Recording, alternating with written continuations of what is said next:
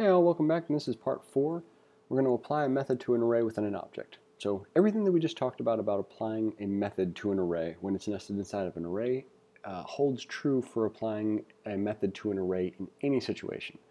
We're going to walk through how to do it if it's inside of an object, but even if it's inside of an object, the method application is still very similar. You have an expression that refers to the array. You use that expression, whether it's just a variable name or a variable name saved that points to some object that's nested or some array that's nested in an object. The combinations don't really aren't really limited by any stretch, but it is good to walk through at least one version of them. So we're going to do 2 of those real quick and then a coding challenge. So first one, array value here and not an array value here. So just object at key 1 and then apply array.isArray to that. And it'll give us either true or false depending on if it's an array or not. Now let's talk about some holidays.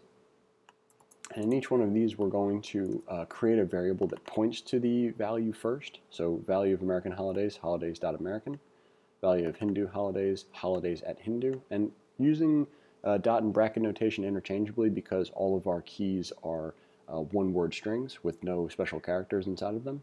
And then we just apply array.isArray to that value or array.isArray to the other value. We run this, we're going to see that for the American holidays, because it's an array, we get true. For the Hindu holiday, because it's just a string, we're going to get false. Relatively straightforward thing.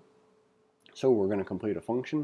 It takes in 2 parameters. One value is an object possibly containing an array, as well as a key in that object, and returns whether the value located at the key is an array or not. Your function should create a variable, assign it to an expression that tells whether the input object's value located at the input key is an array or not, using the array.isArray method, then return that created variable. Below are examples of the code running, assuming that you will have completed the described function is an array again. So let's copy our function stub, copy our test cases, and follow pseudocode. So create a result variable, assign it to a call to the applicable method, which is going to be array.isArray. And what we're going to call that on is going to be whatever the value inside of the input object is located at the input key. Then we'll return the result. So we run this, we should get true and false. One thing we could also do is something like variable inner possible array is equal to input object at key. Now all we're doing here is just giving ourselves a possibly more convenient name for whatever is in there. So since it's possibly an array, if we call it inner possible array, it might make it a little bit more straightforward as to what the code is up to.